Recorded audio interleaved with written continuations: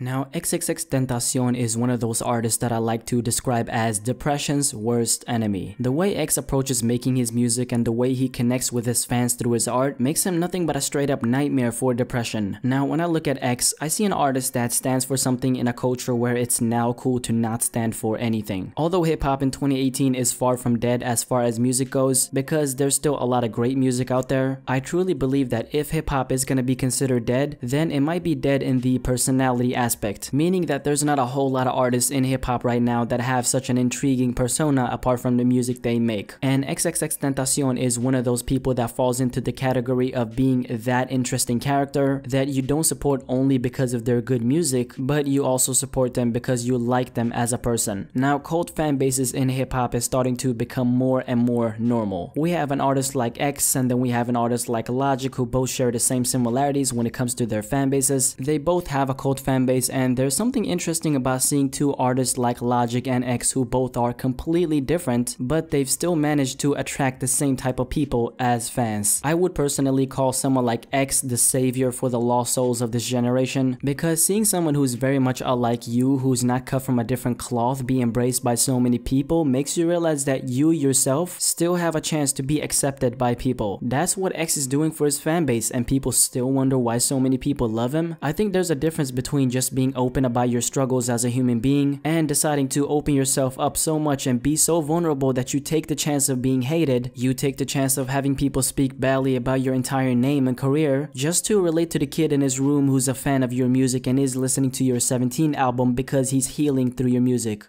Do not live your life trying to impress someone else, and do not live your life trying to be someone you're not, and do not live your life making yourself miserable just to amount to someone else's idealism.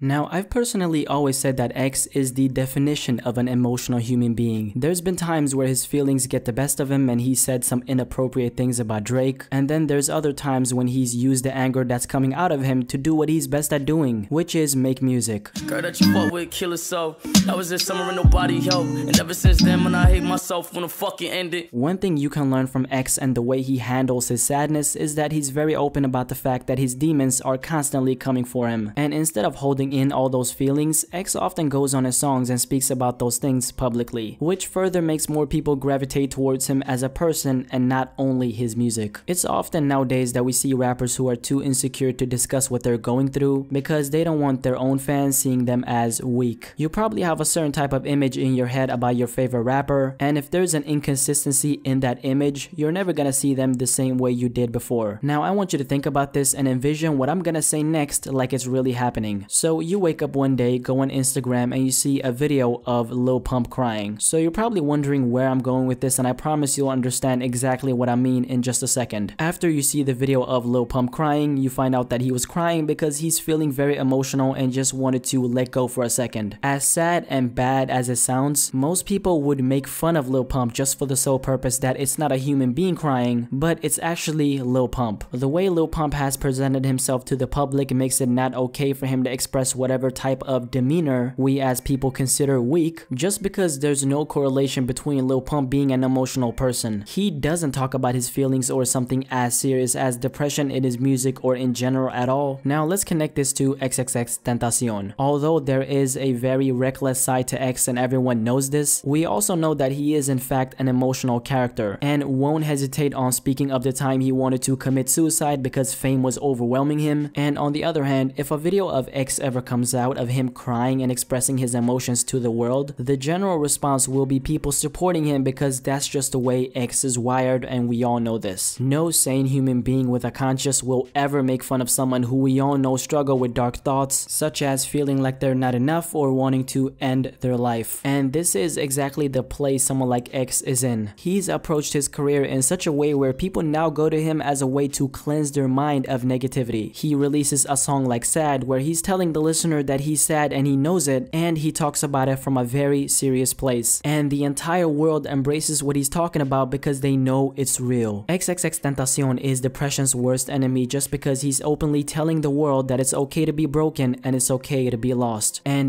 no matter what you're going through, make it known to everyone around you through your own art that you are indeed going through hard times, and no matter what, at the end of the day, you're still gonna come out stronger than ever. Now, what do you personally have to say about this whole topic surrounding XXXTentacion and depression? Definitely let me know in the comment section below and let's have a discussion about X. But as always, if you're new here, don't forget to subscribe to this channel. This channel is all about bringing together people like you who enjoy music and start a discussion on different topics like this. And of course, like the video if you enjoyed it, follow me on all my social media accounts. It's on the screen, and I'm out.